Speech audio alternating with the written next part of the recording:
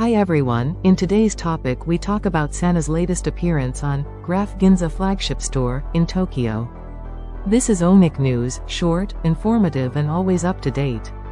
We provide you with the newest K-pop and Korean related news every day, so make sure to hit the subscribe button for the latest infos and trends.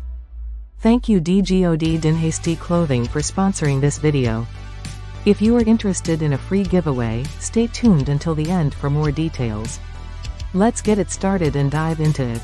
On November 8 JST, Twice member Sana made an appearance at the Graff Ginza flagship store in Tokyo. On this day, a special showcase was held to commemorate the store's third anniversary since its opening, including the unveiling of Graff's newest line of jewelry.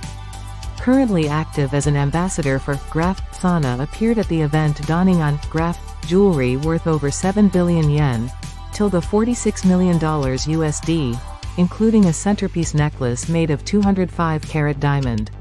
The piece is known to be the world's first 205-carat diamond necklace, crafted by Graff, from the Maya Prosperity, the 29th largest diamond ever uncovered.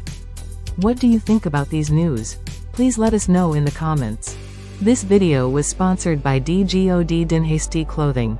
Grab their limited free shirts giveaway by simply following them on Instagram at DGOD Clothing and comment on the shirt you like.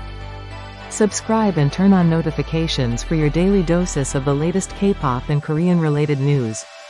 Thanks for watching and have a great day.